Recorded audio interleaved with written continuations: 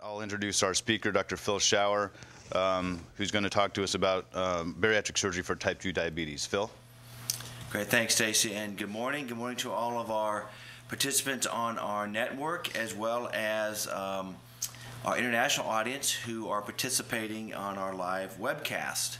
I'll be talking to you today about the role of surgery for treating type 2 diabetes. This continues to be quite a hot topic in our field.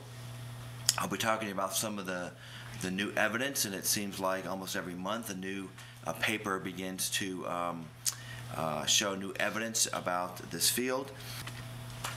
So I'll start by summarizing a very recent paper that our site here at Cleveland Clinic participated in. This is the 3-year outcomes of the Stampede trial, and this is a trial comparing two types of bariatric surgery, sleeve gastrectomy, gastric bypass with intense medical therapy for treating diabetes. And this was presented on March 31st at the American College of Cardiology in Washington, D.C., and it was also simultaneously published in New England Journal of Medicine on March 31st.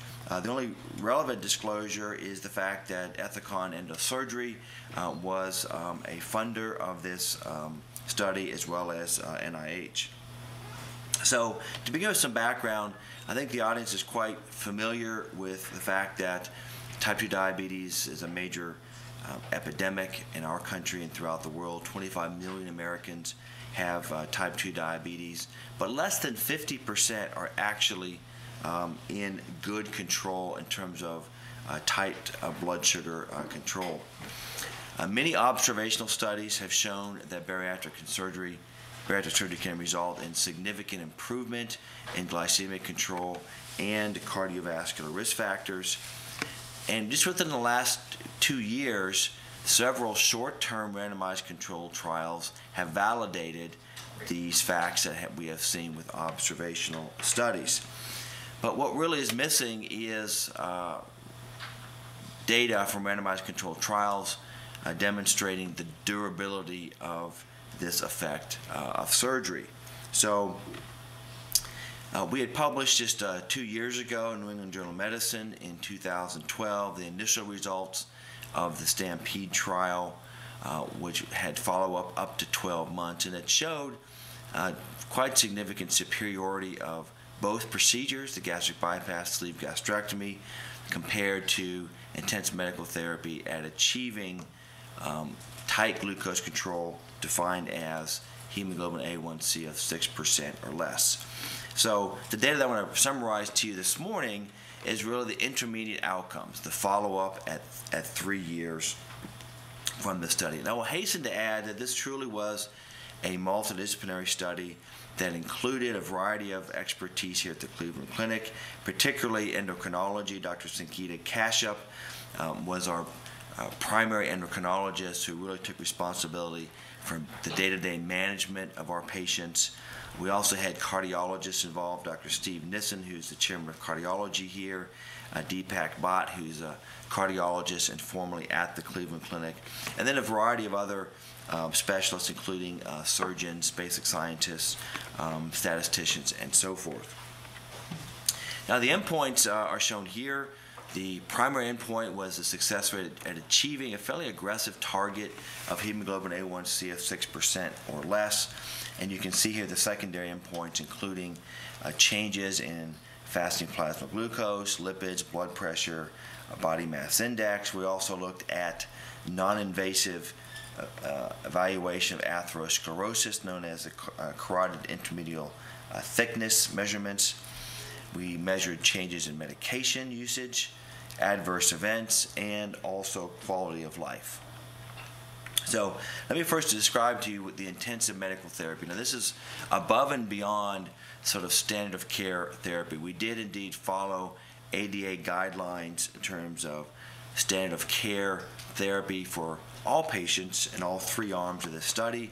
In addition, patients, particularly in the medical group, also received a fairly potent and modern pharmacologic agents, including insulin sensitizers, GLP-1 agonists, sulfonylureas, multiple insulin injections, with an intent to reduced their A1C down to 6% or less. They also had frequent visits with nutrition, psychology, and endocrinology staff over the course of the 3 years. In fact, in the first couple years, they met every 3 months with an endocrinologist and at least twice a year beyond those first 2 years. So fairly intensive medical regimen. These are the two operations which I'm sure the audience are quite familiar with: gastric bypass, the sleeve gastrectomy, using fairly standard laparoscopic approaches. This shows you the flow of patients. This was a randomized trial with 3 arms. We had 150 patients that were randomized into these 3 different groups, and these were patients with fairly advanced type 2 diabetes with an A1C at least greater than 7%. You can see the body mass index range there, and age 20 to 60. And the groups included intensive medical therapy alone, intensive medical therapy plus gastric bypass, and medical therapy plus sleeve gastrectomy. And at the end of 3 years, we had this population for analysis, which represented about a 91% retention rate at 3 years. This shows you the baseline characteristics. I'll simply point out that this group had fairly advanced type 2 diabetes. You can see here that the average patient had more than 8 years of diabetes. Average patient had hemoglobin A1C that exceeded 9%, which clearly would be considered relatively poor control. The average BMI was 36, but about 36% of our patients had a BMI less than 35. Patients were highly medicated, so this is poor control on multi-medical therapy. Average patient had more than 3 diabetic drugs, and about half, or close to half, were on insulin. Patients also had a number of other comorbid conditions, including depression and many other comorbidities, and somewhere between 20 and 40% of the patients already had some degree of microvascular complications, such as neuropathy or nephropathy. So fairly advanced diabetes. Now, this slide summarizes the key primary and secondary endpoints that were statistically different in the surgical versus the medical group. Now, the primary endpoint is shown at the top, first row here. This shows you the percentage of patients in each arm of the groups that actually achieved the target of an A1C of 6% or less. Remember, the starting or baseline was above 9% in all 3 groups. So in the medical group, this was achieved in 5%, gastric bypass, almost 38%, sleeve gastrectomy, 24%, and the surgical groups were highly statistically significant in terms of a greater likelihood of achieving that primary endpoint. Now, other interesting endpoints are the following. The patients that actually achieved that endpoint without requiring any medications, as shown in the second row. None of the patients in the medical group achieved that, and that's no surprise. After all, this is really based on pharmacotherapy.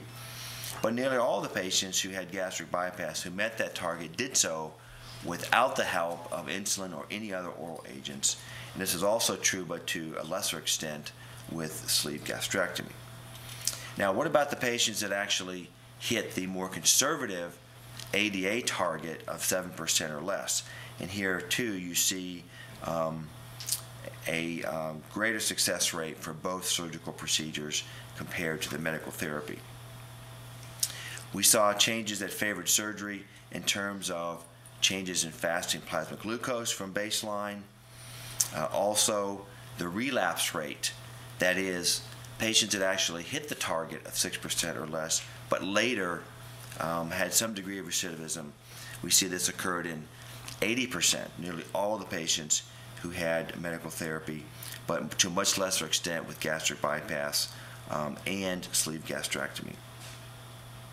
Surgery was also had a greater effect on changes in HDL cholesterol, which is hard to manage pharmacologically. Also triglycerides, as you can see here, as well. We did not see any significant differences with respect to carotid intima-medial thickness changes at the 2-year mark, which is relatively early to expect any changes there. Now, notably, what's not on this graph is blood pressure and cholesterol, LDL cholesterol. There were no statistical differences between the medical and surgical groups in those parameters. However, there were significant reductions in antihypertensive agents as well as or lipid-lowering agents in the surgical group compared to the medical group. Now, you may be wondering, what were the factors that had predicted patients achieving the primary endpoint? And we looked at a lot of factors. I know this graph is quite complex, but we only found that the top two actually were predictors of patients who would achieve the endpoint or not. So those patients who lost a lot of weight, so the change in BMI was clearly a factor that predicted reaching an A1C with or without, an A1C of 6% or less with or without drug therapy, and duration of diabetes. Those that had diabetes of 8 years or less were much more likely to reach that target than those patients who had duration much longer. Now I'm going to show you the time course of a few of these endpoints. This shows you the change in hemoglobin A1C over time. The medical group is here in yellow, sleeve gastrectomy, orange, gastric bypass, blue. Now notice in the surgical group, very dramatic change, and this is the relative change from baseline. Most of that change occurs in the first 3 to 6 months, but fairly well sustained out to 3 years with perhaps a slight degree of worsening over that 3-year period. Now in the medical group, the peak improvement occurred at about 6 months, but from that point on, despite continued medical therapy, in some case increasing the dose of drugs, adding more insulin, despite that, we see a gradual worsening of their A1C, such that at the 3-year mark, there's just a slight benefit, about a 0.6, 0.7% a change in A1C from the baseline. So fairly modest improvement at the 3-year mark. So compared to the first year, there's actually a widening of that therapeutic gap between medical and surgical treatment, favoring surgery. I think this is a very, very important point. Now the body mass index change is shown here. You see, again, not unexpectedly, a very dramatic decrease in BMI in the surgical groups. It's fairly well sustained. Notice that there was a statistically significant difference favoring gastric bypass over sleeve gastrectomy at the 3-year mark. There was a more modest drop in weight in the medical group, about a 2-point BMI change at the 3-year mark. But fortunately, most of that weight loss in the medical group was sustained over that time period. Now, what about diabetes medications? In the surgical group, while they're improving their glucose control, they're also decreasing their utilization of medications. So you can see here, in terms of number of medications used per day, we see a gradual weaning of these drugs in the surgical group. And again, this was to a greater extent statistically in the gastric bypass compared to the sleeve gastrectomy, whereas for the most part, patients in the medical therapy group continued to depend on drug therapy, even though there was some modest degree of weight loss. And this shows you particularly the dependence or utilization of insulin in this time period, and almost all of the patients, 90+% of patients in the surgical group were weaned off insulin, whereas about half of the patients, 50% of the patients in the medical group, still depended on insulin to achieve some degree of glycemic control. I think this is important because with insulin goes an impairment of quality of life in terms of glucose monitoring, insulin injections, pain, and so forth. Now, this is an important point. I think it's worth discussing in further detail. How about the effect on patients with a lower BMI less than 35? Because we do know that actually a majority of patients with type 2 diabetes have a BMI between 25 and 35. And with today's insurance coverage standards, this means that most patients with type 2 diabetes would not be eligible for surgery because their BMI is less than 35. So in our study, 36% of the patients had a BMI less than 35. So let's examine the effect on this lower BMI population with the 3-year intermediate outcome. This graph summarizes the patients who had a BMI less than 35, as shown in the triangles here, and BMI greater than 35 are the open triangles, and then the corresponding medical groups are above. So you see that patients who had a BMI less than 35 enjoyed a very similar improvement in their hemoglobin A1C as the patients with a BMI greater than 35. Okay, so I think this is a very, very important point. This is almost an identical response, whether or not the BMI was a greater or less than 35 in this particular group. And this shows you the effect of BMI on change in body mass index, very similar to the previous graph. Patients with the lower BMI also had a significant change in their body mass index compared to patients who had a BMI greater than 35. And this shows you the effect of BMI on diabetic medication usage.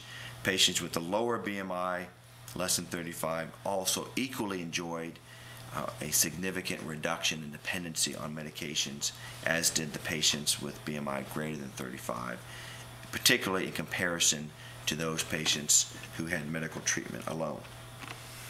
Now, it wasn't just the diabetic medications that were reduced, but the cardiovascular drugs as well. Antihypertensive agents, as well as lipid-lowering agents, were also significantly reduced. So look at the 3-year outcomes, and you see that in the medical therapy group, most of the patients, 52%, were still on at least 3 cardiovascular drugs, while in the surgical group, most of the patients were either on no cardiovascular drugs or perhaps just 1 or 2 cardiovascular drugs. So a significant improvement there in terms of dependency on cardiovascular drugs. We did look at renal function over this time period. I think some of this data is a little bit premature to make any strong conclusions, but with respect to changes in albuminuria compared to baseline, we did see that in the gastric bypass group, there was a significant remission. 8 out of 13 patients who had albuminuria at baseline had resolution. This was 61%, and this value was actually statistically significantly different. We did not see this to be true for the medical therapy group, although there was only a small number, only 4 patients in that group actually had albuminuria. So it's a sample size issue. And in the sleeve gastrectomy group, even though this looks like a significant drop, this value was not quite statistically significant.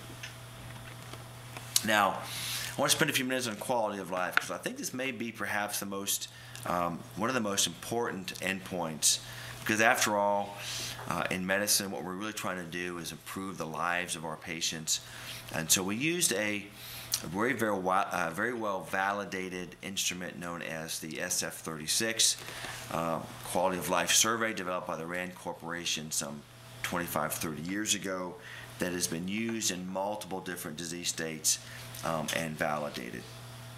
We all know that patients with type 2 diabetes have a reduced quality of life quite significantly, and the question is whether or not this can be improved after intense medical therapy or surgical therapy to treat type 2 diabetes. So this is a busy slide, but let me take a moment to explain this to you.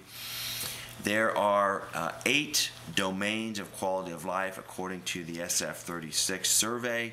4 of them represent physical components, 4 of them mental health components. On the physical side, these include physical functioning, role limitations, bodily pain, and overall general health.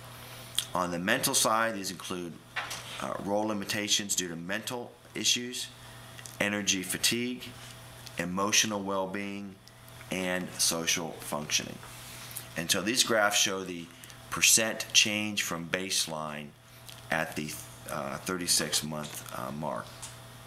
And you can see, in summary, 5 of the 8 parameters were improved in those patients who had gastric bypass: physical functioning, bodily pain, general health, energy fatigue, emotional well-being. For those that had sleeve gastrectomy, 2 of the 8 were improved overall. These include general health as well as energy fatigue. In the medical therapy group, none of these were changed from baseline. There was no improvement in quality of life whatsoever, even though the medical patients did have some improvement in their weight and their blood sugar and so forth. And interestingly, this wasn't statistically significant, but notice that in some of these parameters there was actually significant worsening in the medical group: bodily pain, role limitations, emotional well-being, social function. And finally, adverse events were carefully tabulated. There were really no major surprises here. There were no mortalities. There were no major complications that resulted in long-term disability or were life-threatening. There was a slightly higher rate of GI symptomatologies, but most of these were fairly minor in the surgical group, particularly the gastric bypass group. We saw no differences in some of the key diabetic complication rates. I'll quickly point out that there were 4 cases, or 4%, in the surgical group that did require reoperation. 1 was for bleeding, 1 was for a leak in a sleeve that was treated surgically. 1 patient had abdominal pain, and 1 patient developed gallstones requiring cholecystectomy. I'll also point out that 16% of the patients in the medical group actually had excessive weight gain, as defined by a 5% or greater body weight gain. This perhaps is due to some of the medications they were on to improve their blood sugar, and we did not see any patients in the surgical group have any weight gain whatsoever. Now, you might be interested in addressing the comparison between gastric bypass and sleeve gastrectomy. Let me point out, first of all, that the study really was not powered sufficiently to detect fairly modest differences between the bypass and the sleeve gastrectomy. However, we did see some differences here, favoring in particular the gastric bypass. There was a greater success rate in achieving an A1C of 7% or less with the gastric bypass, that's without medications. Gastric bypass also achieved a greater reduction in diabetic and cardiovascular medication requirements. A gastric bypass also led to a greater weight loss and also a greater improvement in quality of life. Now, were there any factors that favored the sleeve gastrectomy over gastric bypass?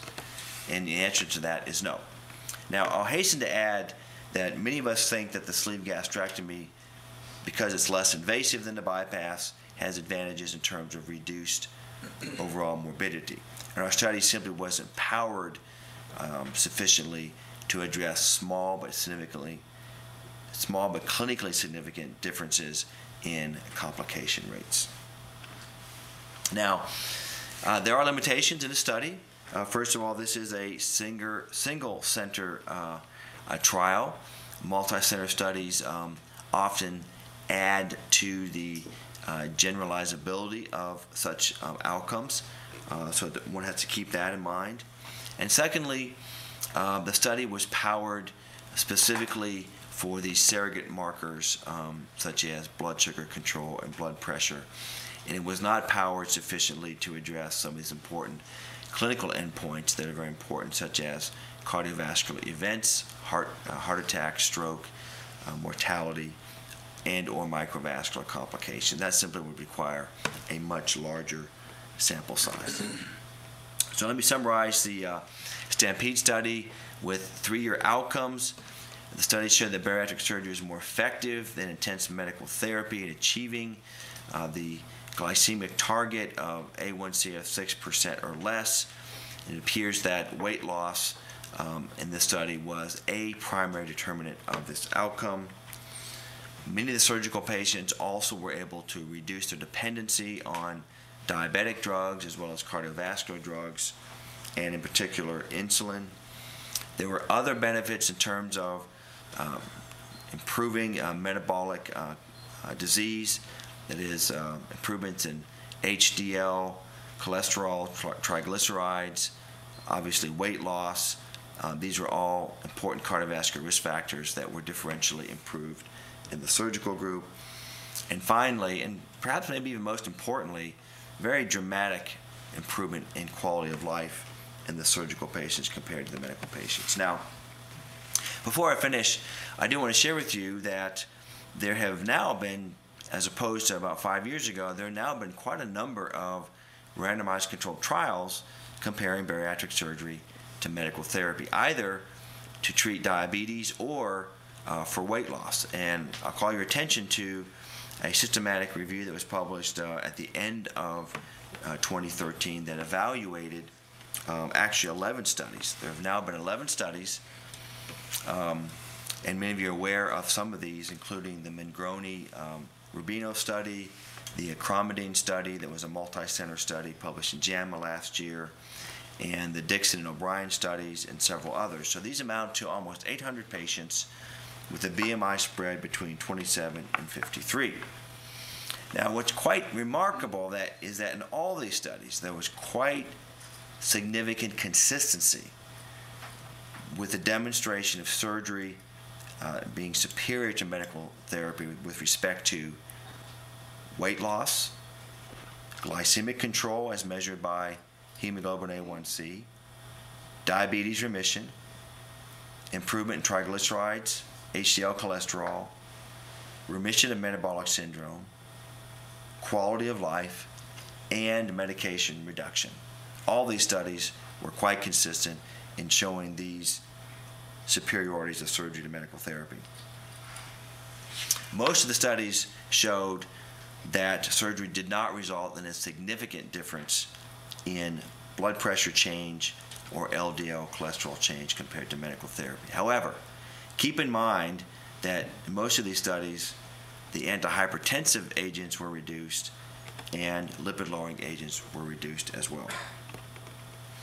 Fortunately, surgery was found to be safe in these 800 patients. There were no deaths, nor were there any cardiovascular events, such as life-threatening heart attacks, strokes, etc. The most common complication of surgery was anemia. No surprise to this audience, about 15%. These are relatively mild degrees of anemia. And there was an 8% reoperation rate overall. So I think now we have quite an abundance of data, 11 randomized controlled trials, although they're generally single-center, relatively small studies, but they are quite consistent in showing superiority of surgery to medical therapy for treating type 2 diabetes, particularly in patients who are not well controlled. So I think the evidence is quite significant now, supporting this statement that bariatric surgery, especially gastric bypass and sleeve gastrectomy, really should be considered as a treatment for type 2 diabetes, particularly in patients who are not well controlled on optimal medical therapy, and patients who are obese with a BMI of 30 or greater.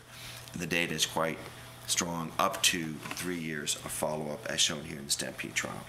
So I think I'll stop there, Stacy, and perhaps we can throw this open for questions. Sure. Thanks, Phil. It was a great presentation, a lot of things to talk about here. First, I'd like to go, I know we have one question in the queue, but first I'd like to go to Raul Rosenthal at CCF Florida. We may actually have some video. Raul, appreciate your comments on the study, and particularly as it relates to the sleeve and the bypass issue. So, Raul? Thank you, Stacy and Phil. Really outstanding presentation. Terrific study that I wish will find support to continue in years to come. I mean, there's no doubt that the meta-analysis and your study have shown that surgical treatment is superior to medical treatment. The problem we're facing now is, in America at least, patients are walking to our offices asking us to get the sleeve gastrectomy instead of gastric bypass. So my first question is, if we go ahead and do a sleeve gastrectomy in a type 2 diabetic, based on these results, can we say that this is a correct decision? Number one. Number two, although it was not statistically significant, you could see that gastric bypass patients had a higher complication rate than the sleeve gastrectomy, which is something that we've seen across the patient population undergoing sleeve gastrectomy. If we move these patients to an elderly group that are more morbid and they have more coronary artery disease, do you believe that the lack of complications might outweigh the weight loss seen with gastric bypass and prefer the sleeve gastrectomy in the elderly? And my third question would be the role of C-peptide as a predictor of success or failure, and other interventions and working with bile acids in sleeve gastrectomy patients so that we can get them to lose more weight and achieve the same results at 3 years in gastric bypass. So 3 questions, and again, outstanding presentation. Thank you for your comments and response. So Phil, sleeve gastrectomy the right operation for diabetic? Yeah, and first of all, thanks, Raul. I know that you're abroad now in Europe somewhere, Frankfurt or something. We appreciate you calling in with your comments. Yeah, so Raul, I think, the good news is we have 2, very effective surgical procedures, and you can even add to that to the duodenal switch, which was not studied in this particular study, that are quite effective, and they have relative advantages and disadvantages. And I think we have to tailor that to our patients. I think in terms of glycemic control, in terms of improving the metabolic profile, the data is mounting that the gastric bypass has some clear advantages there. However, as you pointed out, in some populations, the sleeve is probably a safer option. And we also have to consider some of the longer-term implications as well. So I think we have to, take into consideration our particular patient and the risk-benefit and apply that accordingly. But I think it's not, an either-or situation. We really have, several surgical tools here that are showing significant efficacy. And the second question again, Stacy, was. Raul, can you repeat the second question? I got the C-peptide question, but what was your second question again, please? Well, the second question, Phil addressed that with these operations in the elderly population, where he thinks that we should tailor the treatment. A young adult with type 2 diabetes probably should have a bypass that has a high BMI. An elderly patient that has low BMI probably should have a sleeve. Now it comes to the prediction of success or failure with C-peptide and the intervention we can use, medical interventions, to get the sleeve patients to maintain their weight loss when compared to bypass at 3 years. The role of bile acids, recently there's been publications with bile acids that might participate in all these metabolic processes. Right, and I think you bring up some good points.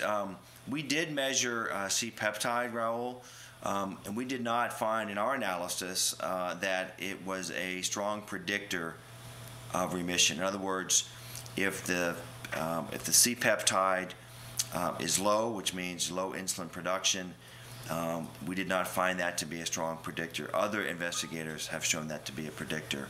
In our study, it was only the amount of weight loss and the duration of diabetes that were predictors.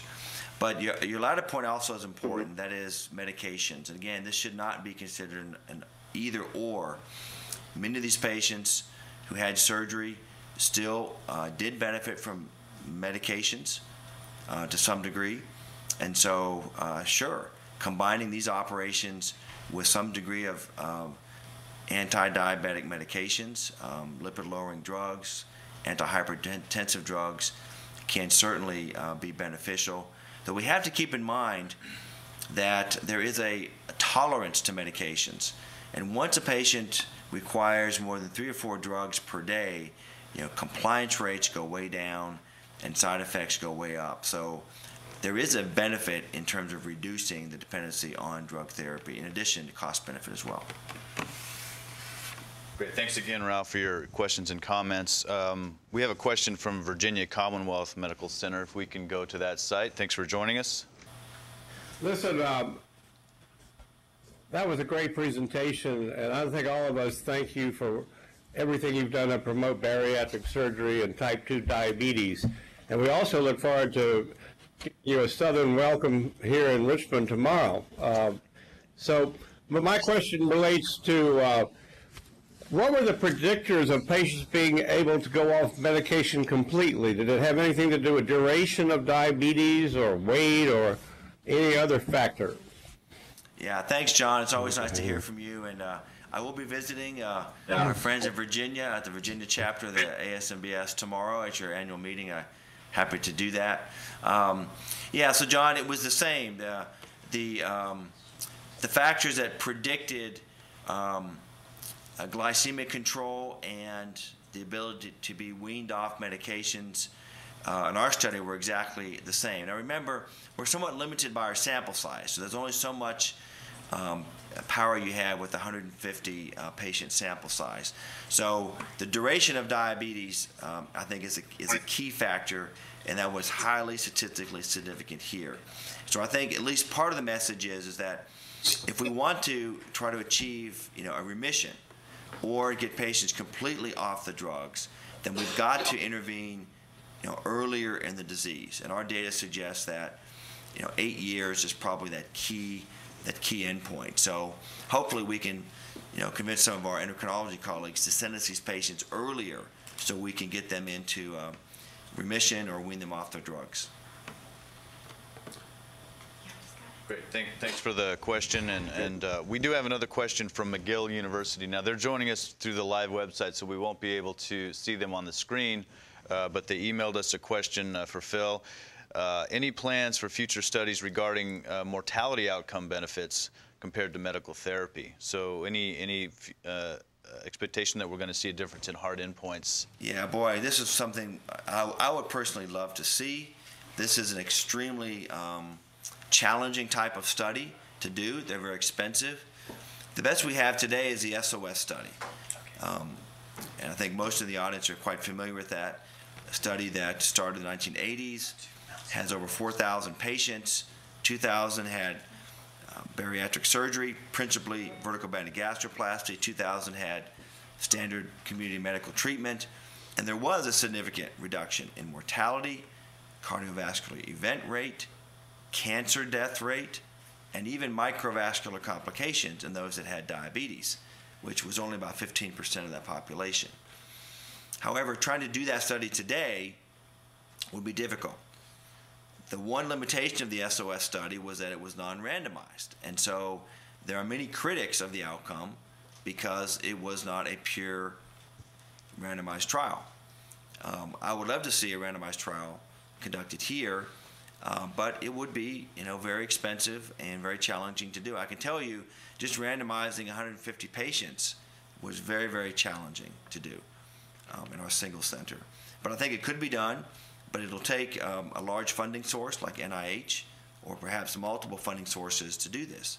But there is a precedent. For example, the Look Ahead trial was just published, 10-year outcomes. That was a very expensive $250 million plus study to evaluate the effect of dietary and exercise weight loss on diabetes.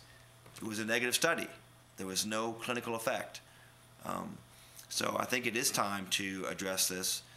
Hopefully we can get the politicians to make this a high enough priority. After all, diabetes and obesity are the most important public health problems of our time. And there's a follow-up question from McGill, Phil, basically centered on what you just had mentioned. Can you give us an update on where things stand in terms of a multi-center trial, either in the U.S. or worldwide, with regards to managing diabetes and obesity? Any movement in that direction at this point, or can you? Well, I tell you, who's most likely to do this? NIH, okay, because there are no, in the pharma world, there's lots of funds because of the large profit margin to fund such large studies, but there's no pharma driving bariatric surgery.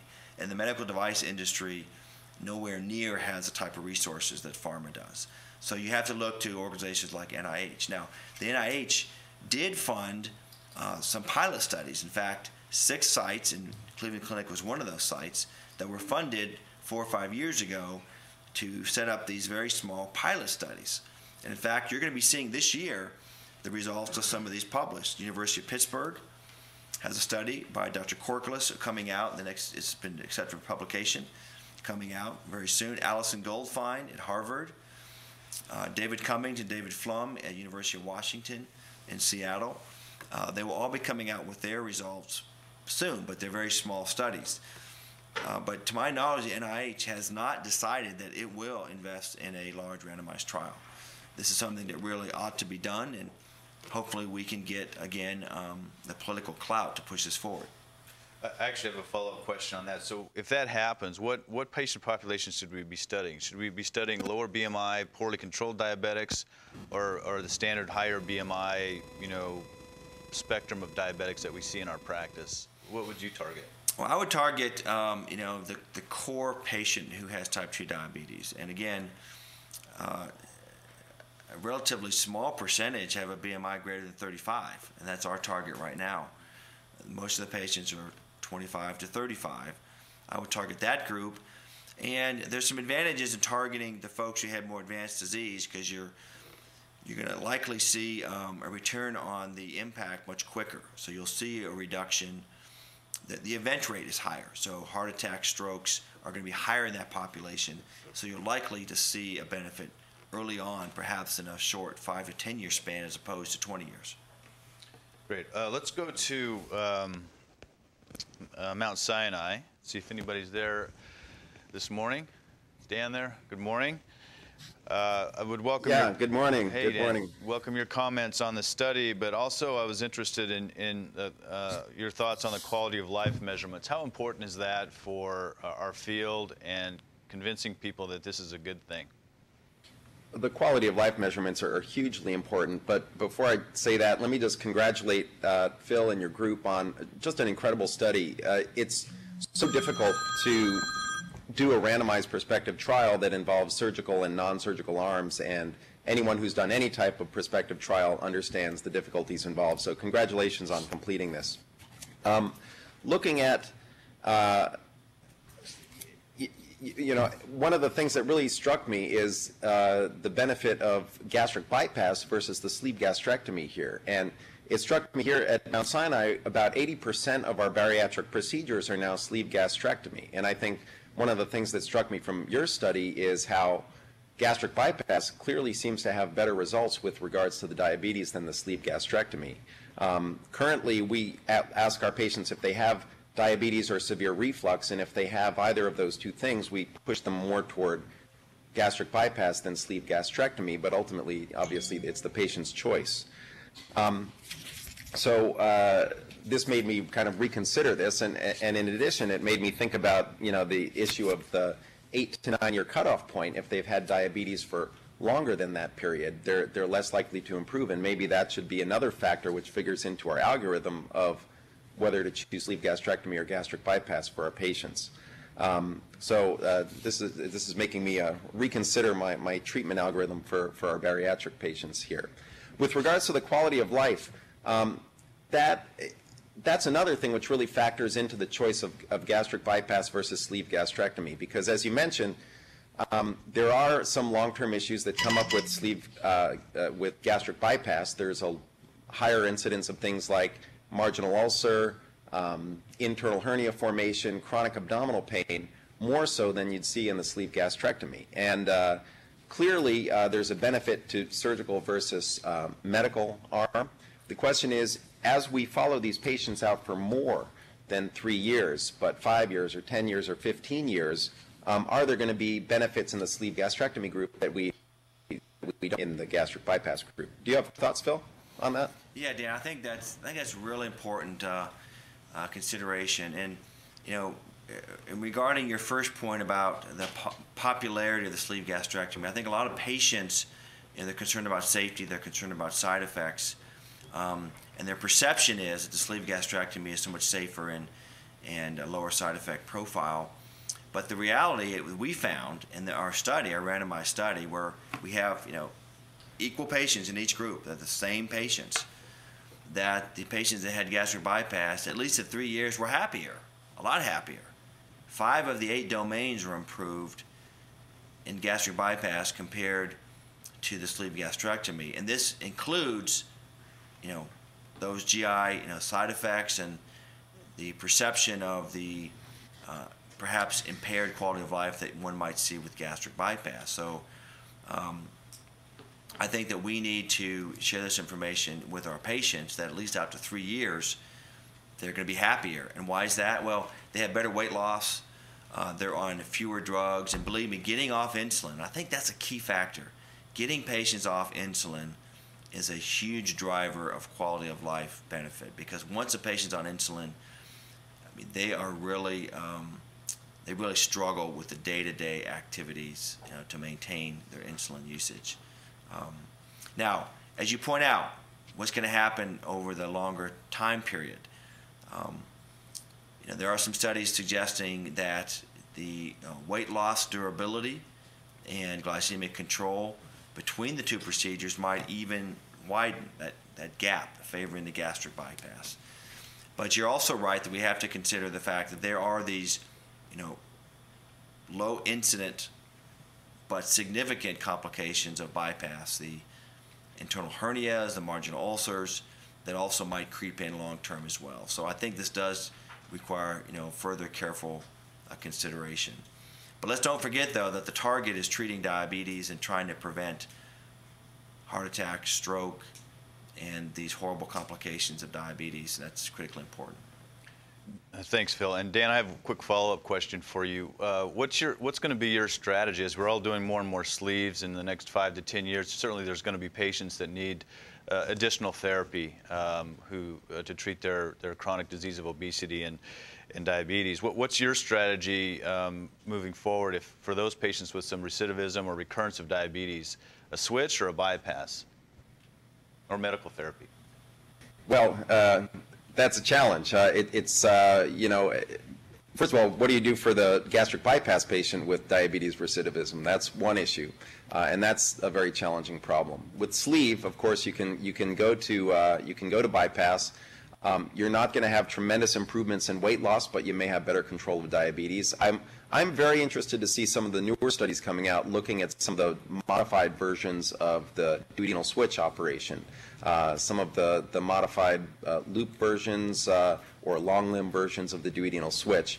We've had, in the past, we've had a pretty big experience with traditional laparoscopic duodenal switch, but the morbidity and the mortality rates have always been significantly higher than we've seen for the bypass, and for that reason we've moved away from that quite a bit. Hopefully some of these newer operations that are coming out will have some of the benefits with a lower risk profile.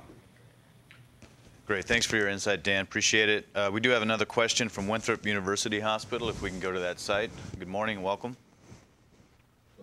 Hi, good morning. The question is, because bypass does have recidivism and there's limited options for surgery afterwards, in the younger population, is sleeve a better option because it leaves room to do the bypass later if necessary?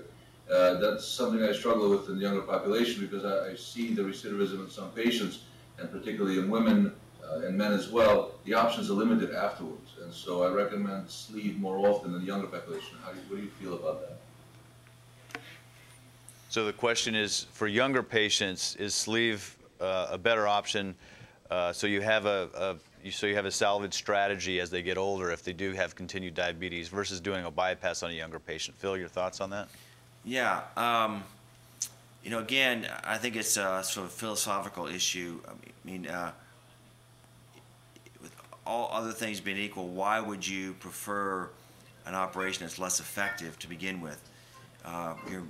If gastric bypass, as this data is showing, is more effective, you're going to have a relatively lower rate of relapse than with a sleeve gastrectomy. So why not go with the more effective operation first in a healthy population? And I do see an argument for a higher risk group to go with a perhaps less effective procedure to balance that risk.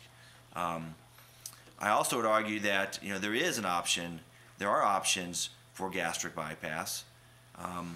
There are options to modify the gastric pouch, the outlet. Some of these are fairly marginal in terms of benefit. One can also lengthen the bypass. You can essentially convert a gastric bypass to a distal bypass, which is in many respects equivalent to a duodenal switch. So there are options there. We just don't have a lot of data to show right now. So I would favor use the most effective operation to begin with, all things equal, rather than plan for a procedure that's likely going to fail, where you have a relatively high rate of secondary operations, perhaps as high as 50%, I would imagine, with sleeve gastrectomy over the lifetime of that type 2 diabetic patient. Great. I think Raul had another question. If he's still on the line. Raul, you still there? Phil, I wanted to know, in your mind, what are the mechanisms of action of a sleeve? Because we still call the sleeve as a restricted procedure, but here you have no exclusion of the duodenum. You don't bring the ileum up. So what is the mechanism of action? How is it possible that the sleeve is so effective with diabetes when compared to the bypass, when you have a duodenal exclusion and you're bringing the ileum up to the stomach? Yeah, Raj, there's been a lot of work in this area. It would probably take another 60 minutes to go through some of the proposed mechanisms and theories. I'll just share with you that in our Stampede study, we did do a sub-study analysis where we subjected the first 20 patients in each arm to provocative mixed meal tolerance studies before and after. And these types of studies can indeed measure changes in insulin resistance and insulin secretion. And what we did find that both the gastric bypass and sleeve gastrectomy had a profound positive impact on reducing insulin resistance, presumably driven by weight loss. And this has been shown by many other studies. But interestingly, we found that the gastric bypass, much more so than the sleeve, had a significant impact on increasing insulin secretion by the beta cells. And this was likely driven by GLP-1. We did find a dramatic increase in GLP-1 response to a meal, some 5 to 6-fold greater response in GLP-1 secretion, perhaps driven by this duodenal bypass concept. We did see a slight elevation in GLP-1 with the sleeve gastrectomy, but not nearly as profound as with the gastric bypass. So this suggests that there's probably, with these bypass type procedures, and this may also include the duodenal switch to some degree as well, that there's probably a dual effect. It's partially driven by weight loss, which decreases insulin resistance, and this gut hormone effect driven by GLP-1 or other incretins. And there's a host of other theories as well, bile acid secretion, many other concepts out there that are floating that might explain how these operations work. Obviously, a lot more work needs to be done before we really understand these procedures. And I would just add, Phil and Raul, that that the mechanistic sub-study actually also showed a significant reduction in truncal fat for the gastric bypass patients compared to the sleeve patients, and that those changes and improvements in beta cell function and improvements in insulin sensitivity correlated well with those decreases in truncal fat reduction. So there's something else going on with the gastric bypass, whether it's microbiome or bile acids or some yet undetermined factor that's driving that extra improvement. The only obvious difference is the flow of nutrients through the duodenum. So those are areas that a lot of us are looking at, but a lot of work to do still in this area, I think, in terms of working from the bedside back to the bench. Right. I'll hasten to add to Stacy that based on the Mangroni-Rubino data, the duodenal switch, in terms of efficacy, is superior to gastric bypass in terms of glucose control and metabolic syndrome reduction. However, most of us have shied away from that for the majority of our patients because of the higher, nutritional risk. But I do think that there is a population of patients where the duodenal switch is probably the best option. Great. I think with that, we'll wrap up this month's session. I sure appreciate everybody's participation. Thank you, Phil, for a great presentation and sharing our data with the group.